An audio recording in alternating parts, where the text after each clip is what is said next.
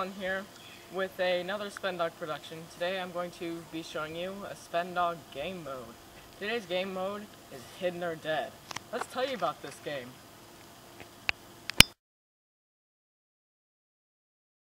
Okay, the main objective of the game is there's prisoners and guards.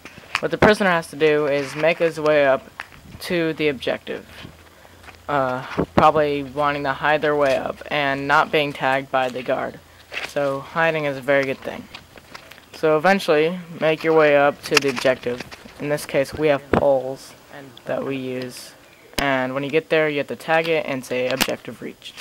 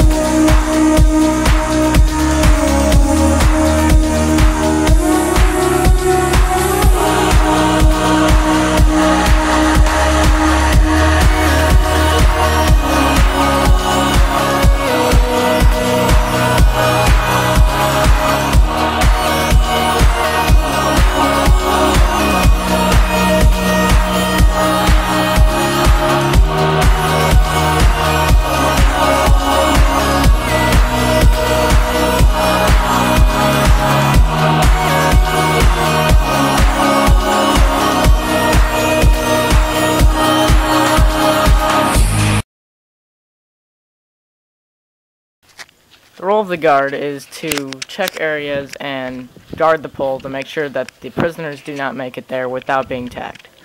So you use a flashlight, and when you see somebody, try not to give it away that you know that they're there. Sneak up behind them and tag them, or chase them. The role of the guard. First of all, you're going to need a flashlight since you play this in the dark, which we haven't mentioned yet. So yeah, play this game in the dark. So when you do, I suggest a good LED light for really nice bright, easy to see people in the dark is what I'm trying to say. Suggestion for the guards. When it's dark out, you'll probably see a lot of shaded areas. Always check there, and check in ditches that are, people could always be hiding there. Also check under bushes, behind trash cans, and obvious places. So, being a prisoner, always wear dark or camo clothes, and try and get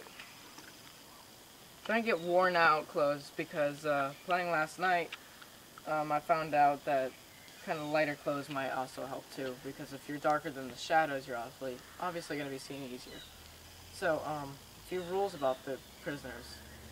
Prisoners can hide in one spot for 2 minutes, and their objective is to get to whatever pole or whatever you might have for an objective.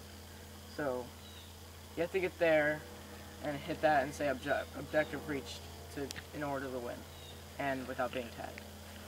So let's give some tips about hiding. Alright, so where we play is we play at two houses basically. So when we start back here and try to make it to the big pole over there, you can probably see it on film.